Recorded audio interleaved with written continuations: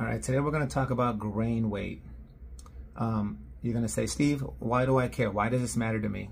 Well, here's why. When I first got into guns, no one explained it to me. And so for me, I thought grain weight referred to the amount of gunpowder in the bullet cartridge.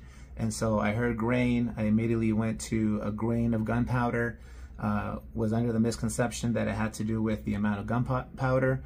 It actually has to do with the weight of the actual bullet, the projectile that is shot out of your gun.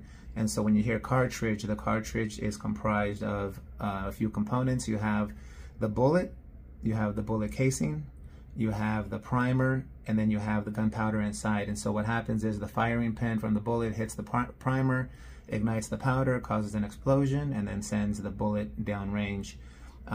So grain weight refers to how much the bullet actually weighs.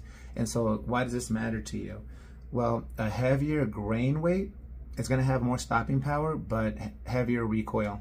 Less grain weight, since it's a smaller bullet, it's going to travel faster and then have less recoil on your gun.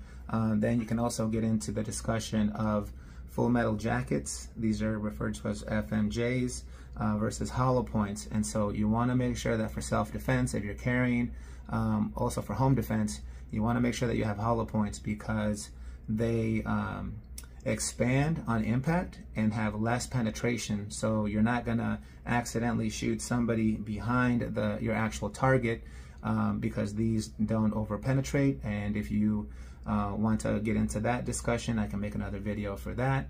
But for now, comment what caliber, what grain weight do you shoot? And if you want to see more content like this, like and follow for more.